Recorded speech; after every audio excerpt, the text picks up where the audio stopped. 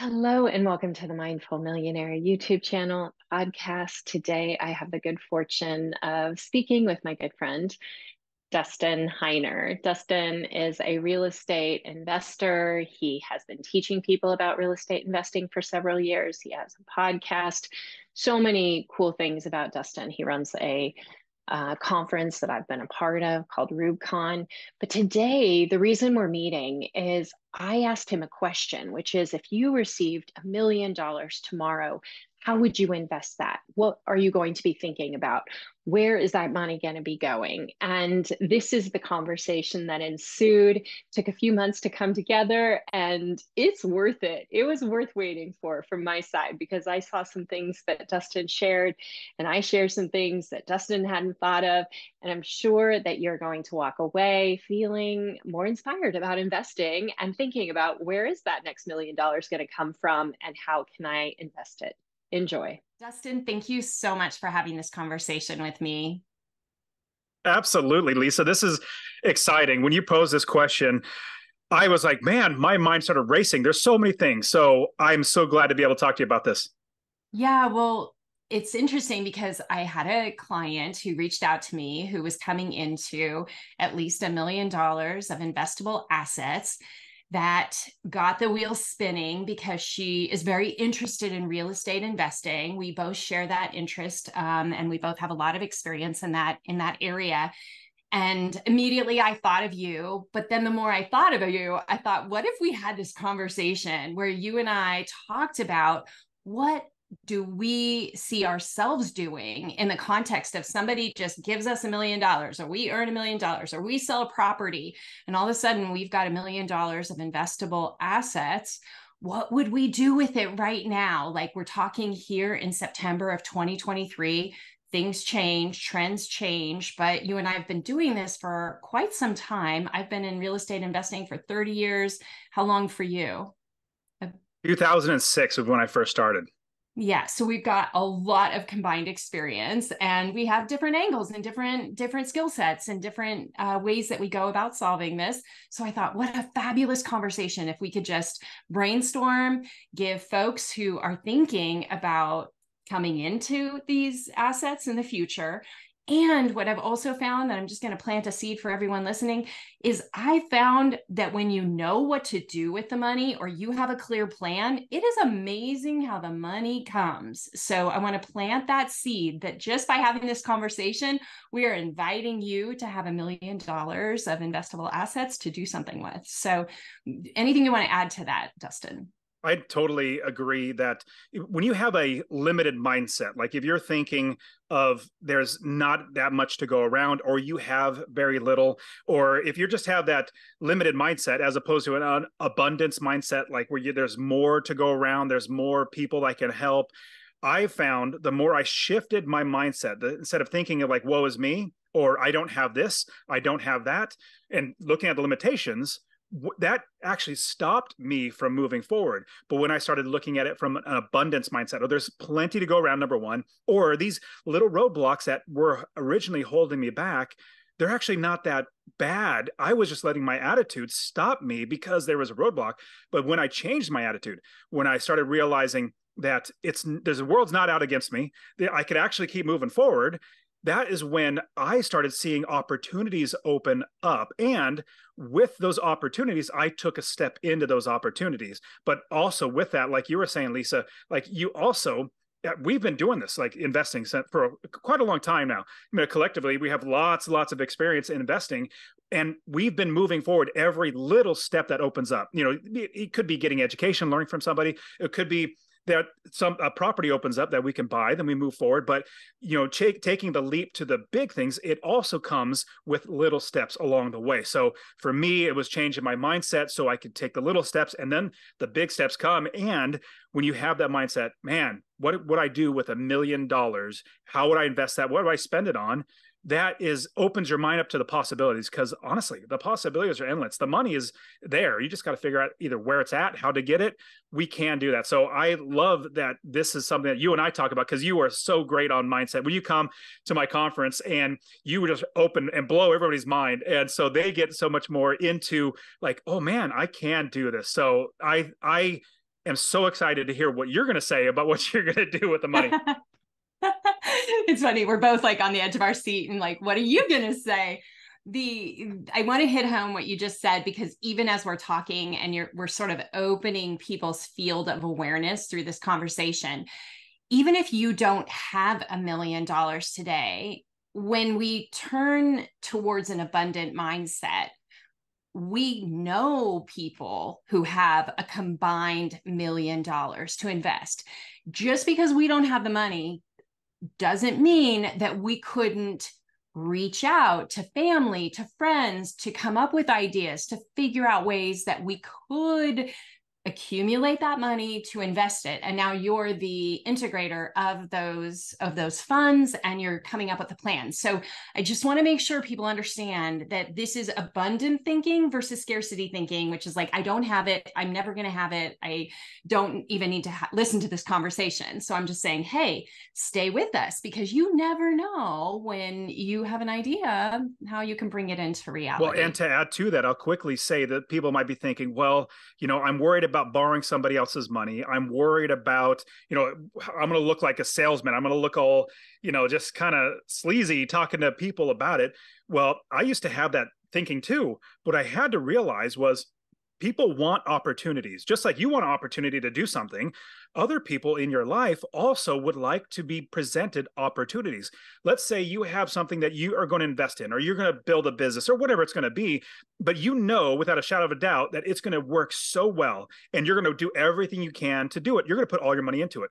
Well, more than likely, 1, 2, 10, however many people that would say, you know what, I want to take part in that opportunity because I believe in you. Like, we're friends, or like, I've known you for so long and I trust you. And they at the same time are going to get a benefit for taking part in it. So we're not taking from people, we're helping and lifting everybody up. You're beautiful. Perfect. One of the things that I think is also helpful to note is that we're approaching this conversation from an investment standpoint. So sometimes people get those lines blurry. And I think it's really important to say that while if a lot of people would receive $1 million and part of that money would go into the investing strategy and part of it would fulfill needs that you have that are separate. But I want to encourage you to understand that those are two very different conversations. And it's important to realize that both, I think, Dustin, I don't want to speak for you, but I just want to say that I look at everything in my life from what is the investment opportunity first and foremost. If I get residual benefits personally, awesome. And many times I do, but I'm always going to decide first, is it going to make financial sense for me to do this? I'm not blending my personal needs. Again, yeah. Anything you want to add to that? And I agree with you. And at the same time, like the position that you and I are in, because we've taken those little steps, because we've kept moving forward, we're blessed. And I like the term successfully unemployed. Like, we don't have to work for money. So it's going to have a little bit of twist to it. But the basic premise is what we would do is we would obviously make sure our needs are taken care of. I'm going to make sure we have a roof over our heads. I'm going to make sure my family's fed. I'm going to make sure we're taken care of. But once we have that, which Leisa and I are blessed to have that, now we can just let our minds run and like, oh, how can we help more people? That's what Leisa and I both love to do. Help more people, build more businesses, invest in more things, but do things to help other people. But then that at the same time benefits us. So yes, love that. Yeah. Beautiful. So, okay, the big question. Do I get to put you on the spot first? Because I really want to, because I feel like I'm going to piggyback off of you. But I'd be fine. Let's go ahead and do it. Okay, thank you. So $1 million shows up in the bank account, and we all know that time is money. So we are thinking immediately, okay, we got to do something. We've got to do something with this. Can you even walk me through, even before we go into the solutions, like what's going through your mind? And maybe you knew that money was coming, maybe you didn't, but just walk me through what happens for you when that realization, a property needs to be sold, money is going to be coming into my bank account. What happens? So the older Dusty, before I got into investing, I would think of what other things can I buy? Like we talked about, like not just needs, but now, oh, I got some extra money. What can I buy? Like a new car or, whatever it might be. But now where I'm at now, I start realizing and I take the perspective instead of having it to where what can I spend this money on that doesn't make me money? I start thinking of the principle of number one, passive income. And then what can I buy with this that'll help me to afford something that I want? I'll give you an example. Let's say I wanted to buy a brand new truck. I love trucks and I want to buy a big brand new Ford F-150 or something like that. And I could take, there's $1 million. You could definitely take, let's say 60 grand and go buy a really nice truck. I could do that. But instead, because that money, once it's put into that truck, it's a depreciating asset, actually more of a liability because it just keeps going down in value.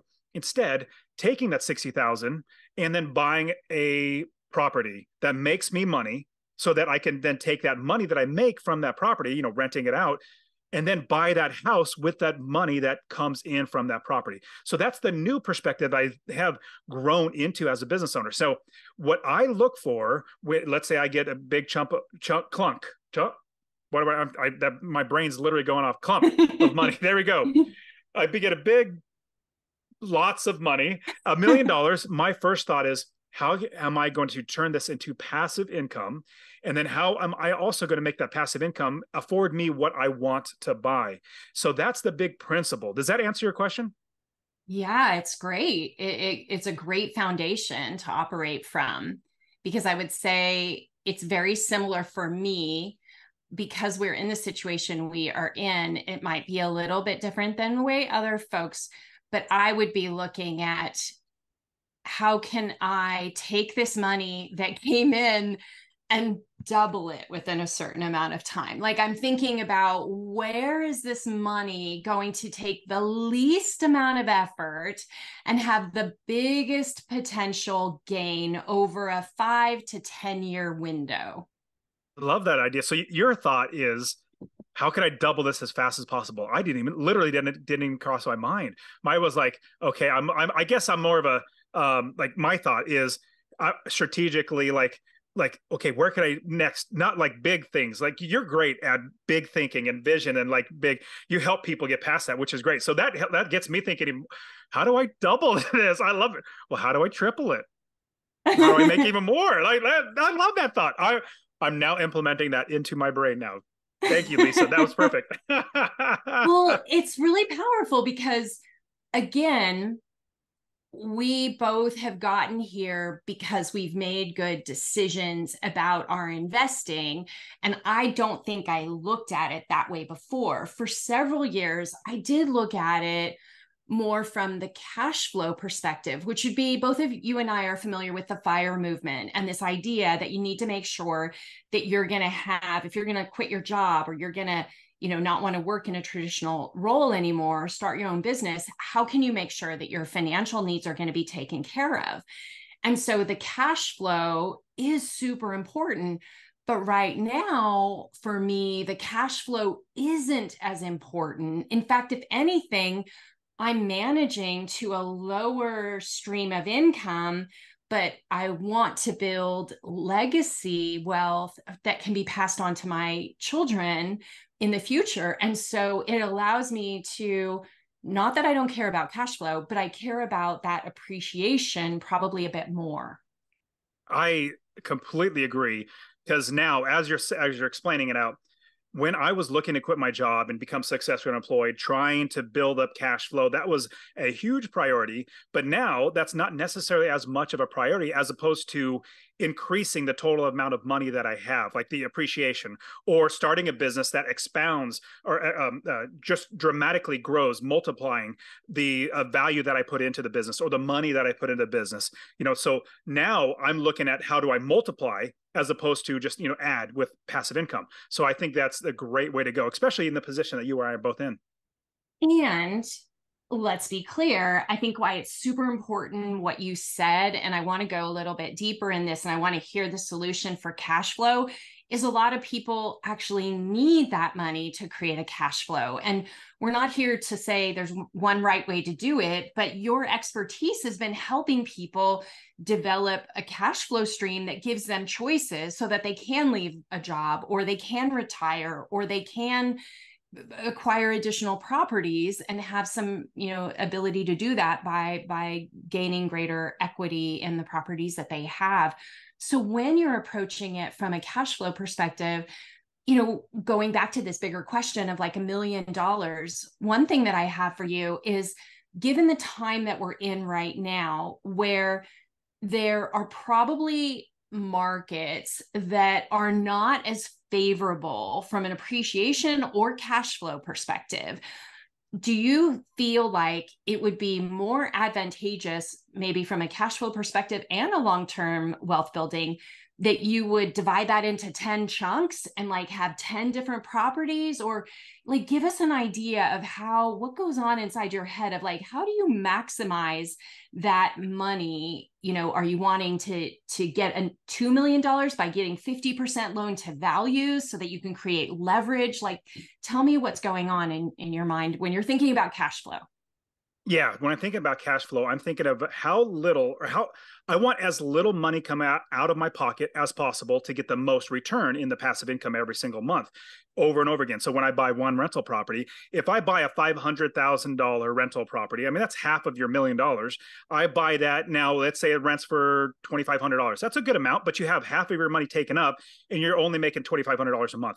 Instead, how much better it would be if you broke it down a little bit more and you had a down payment of, it's going to be, let's say it's 20%, and you're going to buy a $200,000 house. What's that? $40,000.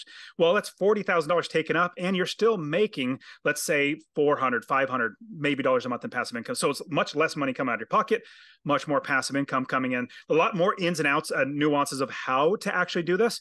But that's what I'm thinking is, how can I use this money and break it up to get the maximum amount of passive income? In fact, just yesterday, I was interviewing a student of mine. She actually came to Rubicon. You probably met her. Her name's Suzette. Super sweet, nice lady. Yeah. Anyways. Hi, Suzette, yeah, if you're Suzette's listening. There we go. I'll have to tell her. We talked about her. So in 3 months, she retired, and then she started investing. And in 3 months, she now has 6 units making money for her. And she's making $3,000 a month in passive income from these 6 units. For a fourplex and a duplex. I mean, she's just crushing it. It's doing so well. But what we do is thinking about passive income. No, one part of your question was like, what about appreciation right now in the market cycle? Right now, you're not going to get appreciation. I mean, it's just the way it's going to be now, unless something crazy happens. It seems like we're at the top of the market. I don't see it going up anymore, but there are fantastic deals still out there. My students, like I said, they're still buying deals. It's just that we need to find those deals that make cash flow. Now, I would say back in 2010, when the crash of 2008, 2010 that's the time to be buying for appreciation, because it's like doubled since 2010. So what I'm looking for, as little money coming out of my pocket per property as possible. Or here's another thought. This is another thing I would be investing in, not just real estate. I'm investing in businesses. I'm a business owner. Even though I'm an investor, I own businesses. One of my business is a real estate investing business that owns inventory, and that's each piece of property is another piece of inventory I put in my business. So I would also look at, so if you're thinking of chunks of money that I would put in certain areas, definitely whatever deal comes my way, I'm going to make sure it's a good deal and then buy it. I will not in my mind say, okay, I'm compartmentalizing. This is how much of this is how much of this. For me, that $1 million is tools. Think of like a tool belt, and you have a whole bunch of tools in there to use. Well, whatever deal comes your way, could be a business you want to buy, could be a property, but it's going to be good for you in the long run.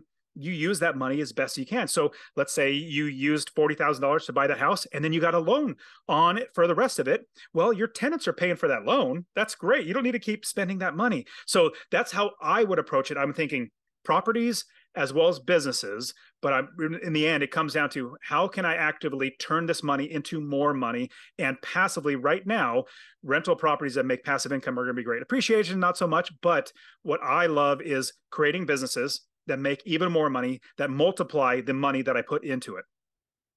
So lots of questions on what you just said. The first is let's use your example where you said, okay, if I could take 40,000 and potentially get a loan so that you're buying a property. Is that right? For what was that, 200,000? 200,000.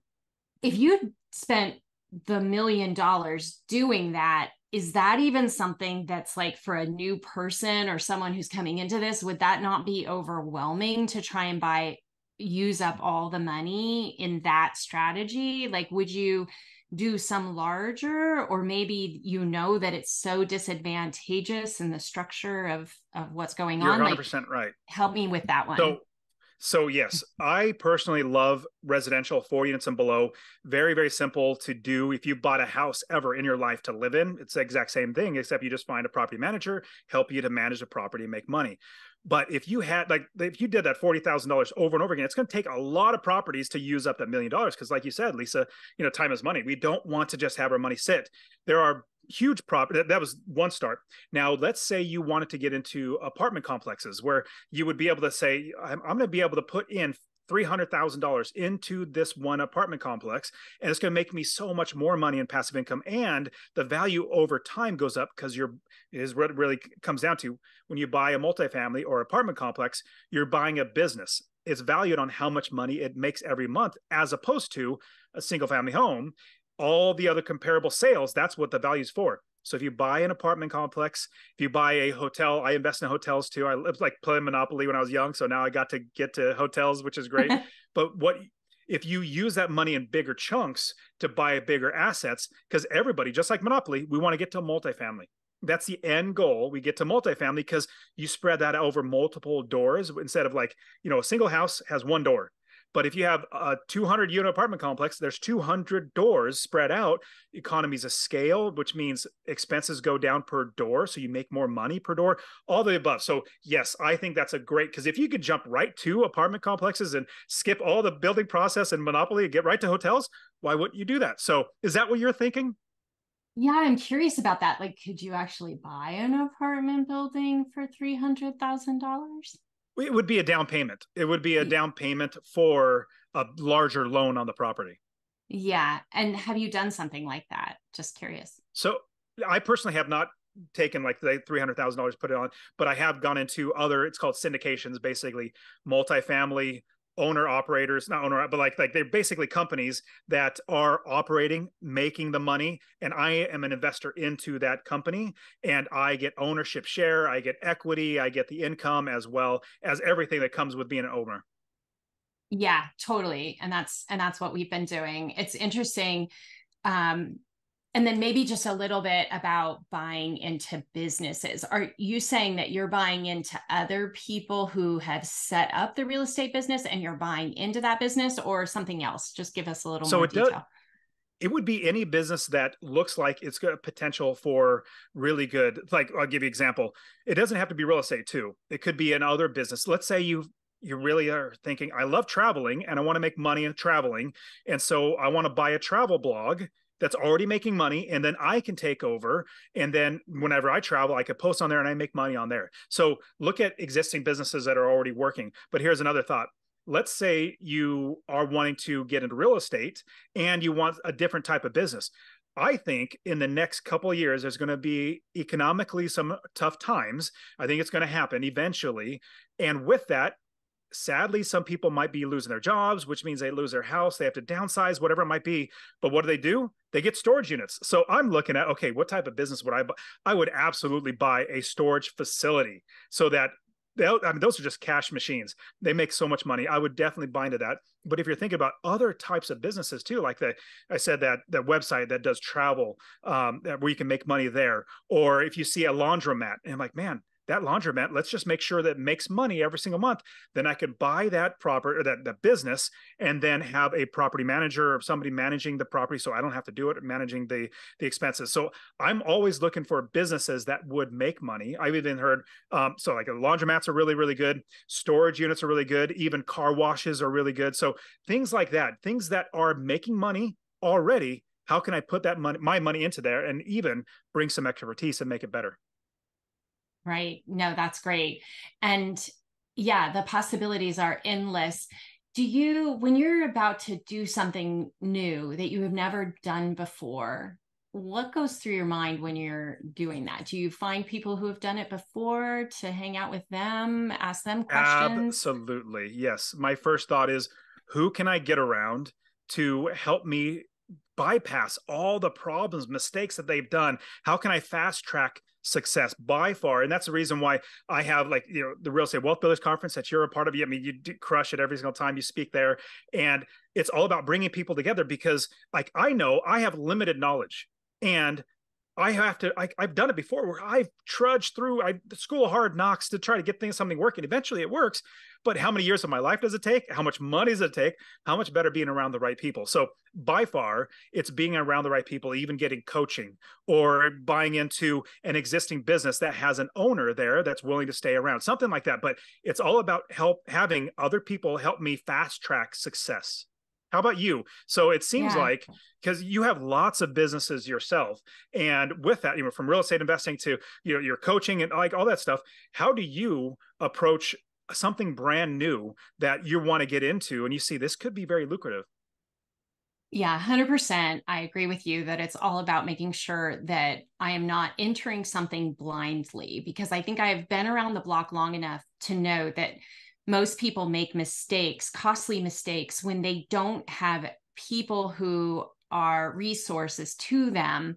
And you can't just take it at the surface. For example, you're going to buy property. You can't assume that it's like the real estate agent is going to know enough to help you. Like, you're going to need more resources than that. And they're good in one aspect, that maybe purchasing, but even negotiation, I wouldn't make the assumption they're great at that. Like there's certain roles that I allow people to do. And then I try to find other people who have done it before, who can answer our questions. For example, a couple things come to mind. So my husband is a general contractor. We've been building houses, living in them for a few years, flipping them, taking advantage of the tax benefits for many years, which has been amazing for us. It's kind of a foolproof way, because I know that I can, no matter how much we increase in appreciation, because we've done this for 30 years, sometimes it's great, sometimes it's not, because we have been the ones who built the property.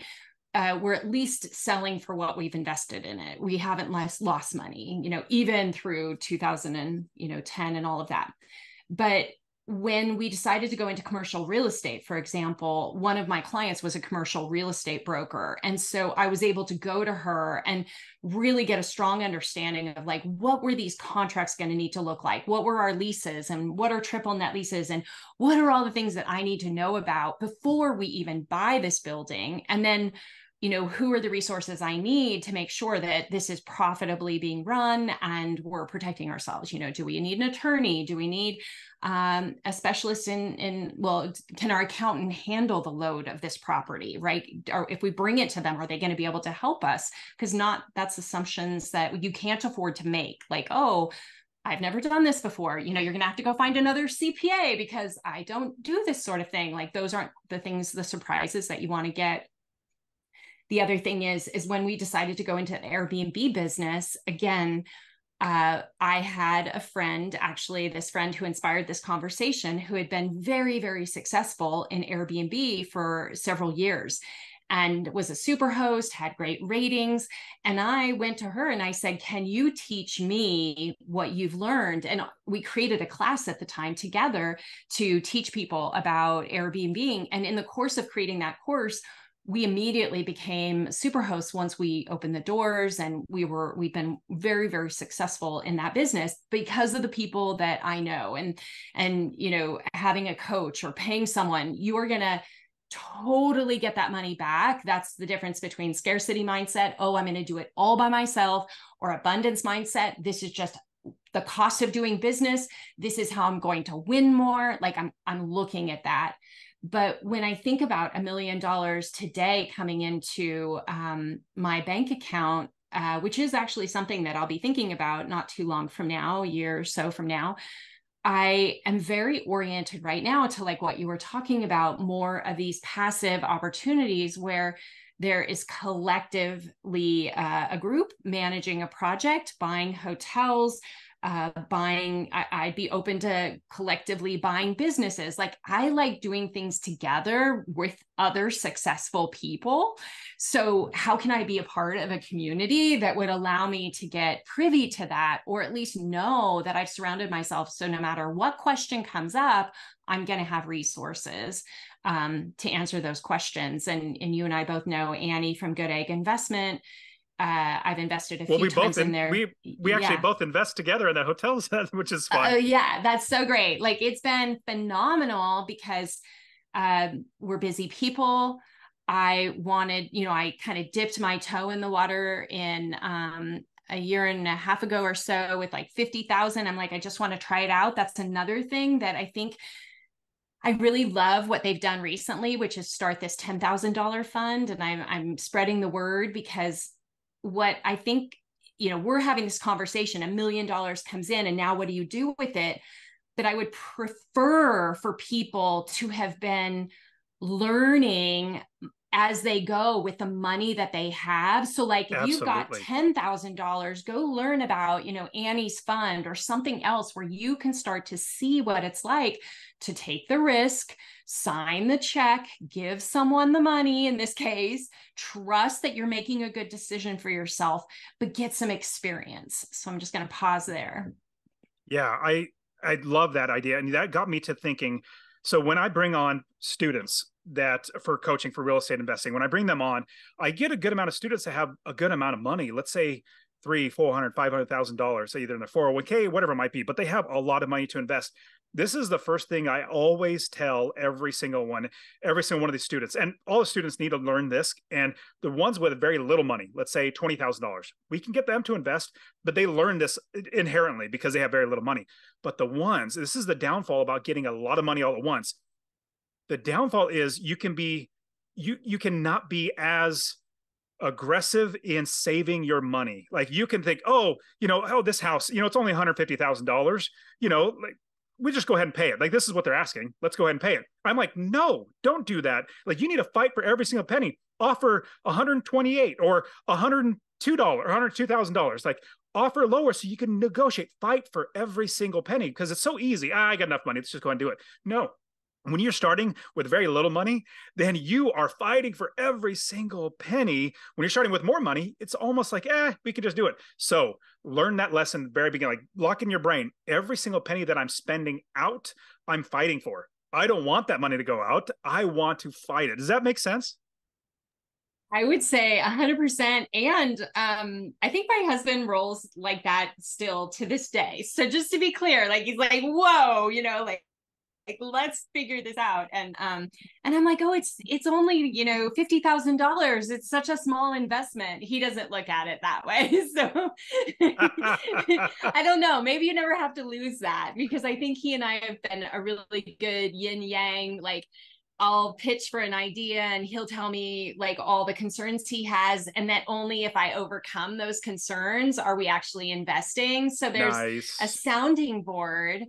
My wife and I are the same way. Yeah, it's healthy. I think it's a really healthy way to be in partnership, where you're like, okay, I know you're really excited about this, but let me poke holes in it to make sure you haven't missed something. I love that. Now, I had a question for you. So you have a fantastic book called The Mindful Millionaire.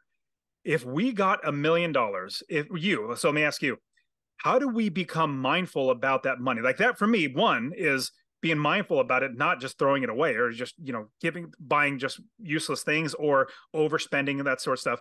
But taking the principles of the Mindful Millionaire, how do we make sure we're mindful about that money?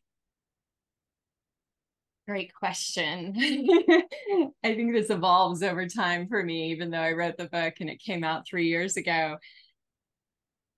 What I'd have to say is that the most important thing we can do for ourselves is to get really, really, really clear about what our life is about. Like, what's important to us? What do we deeply value? What are our priorities?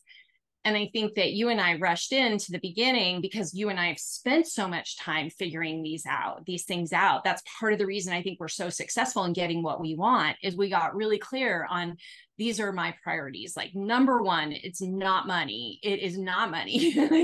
It is our relationships, our family, for example. And when we know, that sort of hierarchy of values, it allows us to be very conscious of the decisions that we make in how we're going to spend our time. If way up there at the top is freedom, which I think it is for both of us, we are going to be very careful not to get into a project that takes all of our freedom away.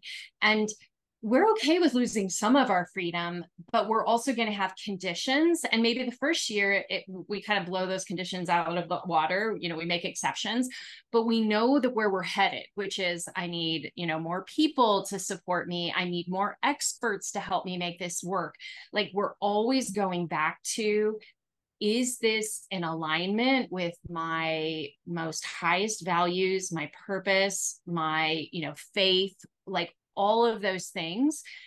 That is a mindful millionaire. Another part of the mindful millionaire is the understanding of how important it is that we see ourselves as enough, and that in any given moment, we do actually have enough, which is hard for some people, because a lot of people are listening to this. They're like, no, I definitely don't have enough, Leisa.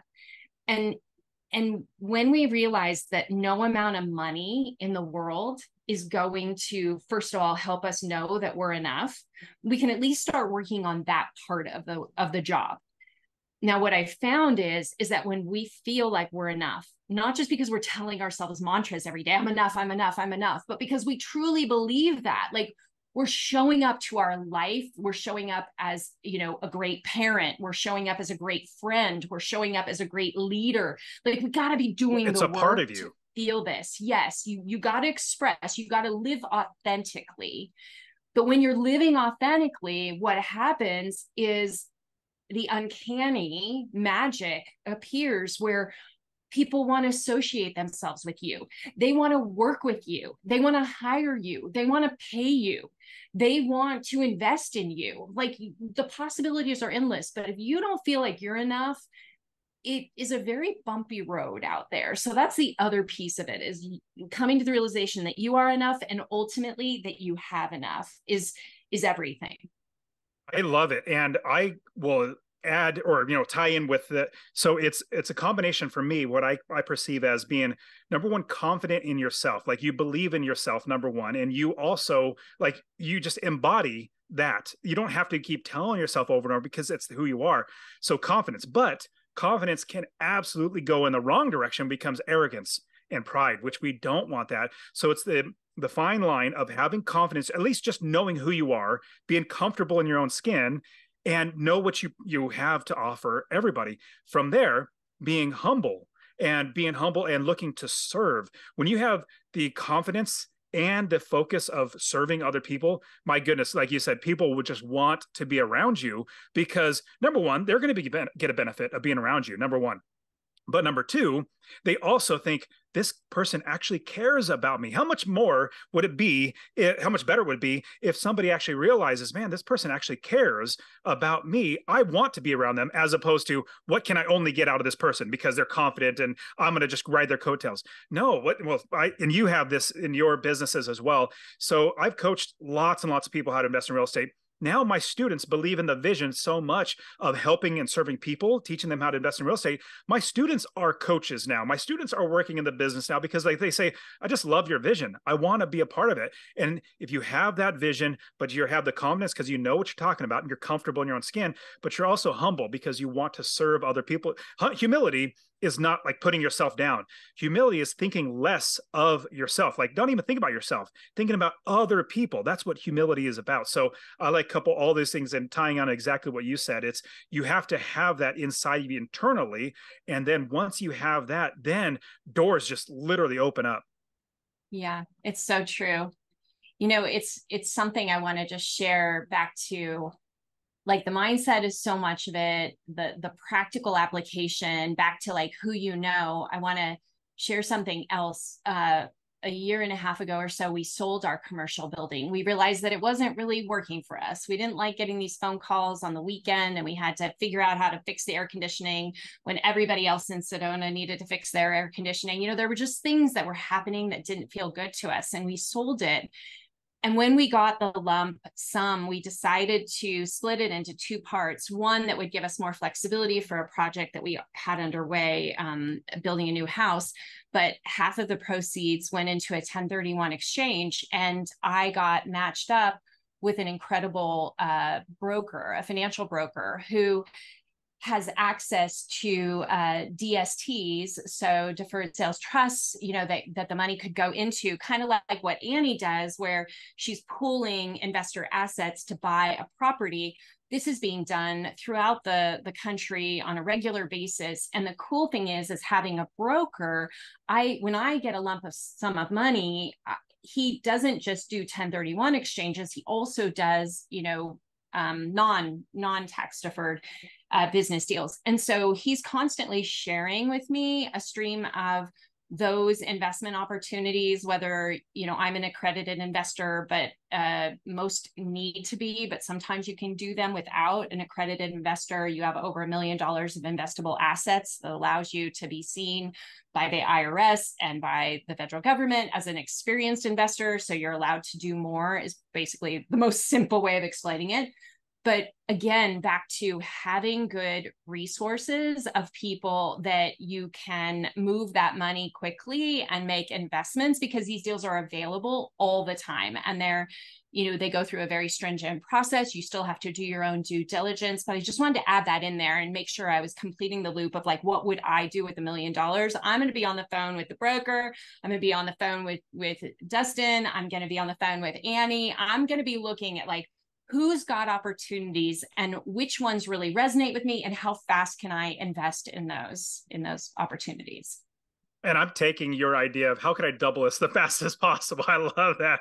That was just that. I was like, my goodness, I can't believe I didn't even think of that. That's just not even on my radar, but now it is. Well, we wanted to inspire folks. It's even better when we're inspiring each other in our conversations. This always happens whenever I hang out with you. You always make me just open my mind bigger. I want to really say thank you to you. Thank you for letting me be a part and inviting me. I won't say letting, but like inviting me to be a part of RubeCon. It has made such a huge difference in my life. Not only have I, you know, deepened friendships that already existed, made new friendships, but I learned a lot about myself, not just as an investor, but also as a leader. And I'm eternally grateful to you creating the conference, to teaching and modeling your truth, and you being authentic and allowing me to be my authentic self. And there's differences between us, but we always find the common ground. And I'm so grateful that you show up that way. Thank you. And and it's great that we have so many different amazing people, that we're all different and we all see things differently, but we can all help each other out, and we can all make sure that as we are building things, as we're helping other people, as we're whatever we're doing, like even though we all see things differently, but we also have the best interests of the other person at heart. That's what's great. I love about RubeCon. In fact, like you're obviously one of my close friends that I brought to RubeCon as a speaker, as well as all the other speakers there. They're all terrific people. And with that, we all help each other to grow. So it's just a blessing. I'm so glad you're a part of RubeCon. And I remember the first time you came and did the keynote, I was like, Lisa's going to crush it. You were a little, I'm just going to say this on the air. You're a little nervous. You're kind of little, uneasy about it. But I'm like, dude, Lisa's going to actually crush everything about it. And so, yes, it's just been absolutely phenomenal. And it shows in the attendees, the people that come to the conference. They're just they feel so much like a family. They feel like they belong here. They feel like they're loved. That's really what it comes down to, because that's what I wanted. I wanted a community of people that felt like they belong to it. So you are definitely a huge part of that. So I really appreciate it. Yeah, it's definitely, I mean, I haven't been to a conference like this, so I can't totally compare, but I'm pretty darn certain that it's exceptional, that energy of like love and acceptance and inclusion is occurring, and I feel that every step of the way. And I don't want to show up anywhere in my life if it's not with that resonance of inclusion. And you have done a fabulous job of inspiring that. Thank you so much. And like I said, thanks to people like you, definitely to you, and helping that and fostering it, like continuing it. Like that was my vision, but you guys are, yeah, just tremendous. But I really love the idea of how we can help other people view money like we do. Like we look at it as an opportunity to enhance our lives, not the means in the end. Like that's not the end. Is not the money. The money is our lives being more enhanced, having more time with our family, relationships being built up, doing the things that we love to do. And then honestly, being able to serve more people. And a good friend of ours, Adam Carroll, you know, Adam, obviously. And he told me one time, and it's the four legacies that you probably know this, but the four legacies that somebody, like any person, should strive to grow in their lives. Number one's a money legacy, basically have enough money to buy whatever you want. That leads into time, having a time legacy, having that money to then afford you the time so you can do whatever you want. And then number three leads into relationships. So money leads into time leads into relationships, building those relationships so that they are solid foundations of your relationships. And then that relationships lead into service. So money leads into time leads into relationships, relationship leads in service and service to other people, where you and I, we're blessed to be at that point where if you can get to the service legacy, like I'll say it this way. When I bought my first property, I felt a good accomplishment. When I quit my job, became successfully unemployed, I had a good accomplishment. Like I felt good, but I feel fulfilled when I serve people. Like I feel so much internally, like more fulfilled. That's the best word I could use, fulfilled. When I see my students get their first property, when I see the community, when I'm walking down the halls of RubeCon, I feel fulfilled that other people are being able to be uplifted by this. So those four legacies we all need to have. And so I love with the Mindful Millionaire book that you have, like it's all about making sure that we internally are the right person ourselves and then giving that out to the world. So good. And let's make sure. So folks, tell us about RubeCon. We didn't know that we were going to end up talking about RubeCon, just so everybody knows, but like, of course we would, but we'll put this in the show notes as we share this. So notes, when is it happening and where is it happening next year, 2024? Yeah, totally. Yeah. So it's an annual conference and we're going to be in St. Louis, March 14th through the 16th of 2024. Next year, or the year after, we might be like an East Coast, but yeah, we go back and forth, East, West, and Central, but it'll be St. Louis, March 14th through the 16th. And if you guys anybody listening, use a promo code podcast, you'll get 10% off your ticket. And I even changed it up. I even did something special this year. I even made it so there's a buddy pass for like $99. Like you could bring your spouse, you could bring a friend, you could bring somebody else for really, really, really extremely cheap, because my goal is just to bring as many people together in a community. But the community, it's Real Estate Wealth Builders Conference is the name, but if you go REWBCON, rubecon.com, use that promo code podcast, you'll get 10% off your ticket, and you'll see Leisa, myself, and a lot of other amazing people there. That's awesome. And check out the Mindful Millionaire book.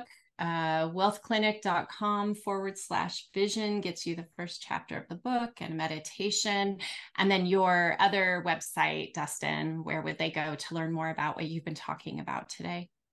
Totally. masterpassiveincome.com/free course. If you put that /free course, I'll literally give you a free course that'll show you how to do all of this. I've had a lot of students just invest just from that free course. You could even text the word rental, RENTAL, to 33777. Rental to 33777. I'll literally show you exactly how to do everything that I've just talked about. But on there, and so also, you know what's kind of funny, Leisa? I've actually been getting into Instagram and trying to connect with people on Instagram. I love getting messages like DMs from people on Instagram. So if you want to follow me on Instagram, it's the Dustin Heiner, THE Dustin Heiner. I'm not that arrogant, and you know that, Leisa, but I'm not that. THE is the only one I could come up with. There's no other handle that was taken or that was available. So, but yeah, so on Instagram, hit me up on DM. I love hearing how people are being successful, and even if they ask questions too. Beautiful. Thank you so much for this conversation. How do you feel we did? I love it. Well, anytime you and I get together, it's just terrific. I remember when we first met, we were hiking up Camelback a number of years ago, and then we even had a retreat here in Arizona when there, COVID was going on. You and I were hanging out by the pool and everything. I mean, just every time we get together, it's just, I think you and I, we have very similar energy, and when it comes together, it's terrific. I would agree. So thanks everyone for listening and being a part of this. I hope that you're taking away a lot of cool ideas, or at least the very next step. So decide what is your very next step and go do it. If you've enjoyed this video, be sure to subscribe to the channel. That way you'll get all the latest updates of meditations, tapping videos, different coaching calls that I share on the YouTube channel. And also be sure to take my money and chakra quiz. This shows you where you might be out of balance as it pertains to money and exactly what you can do for your next steps.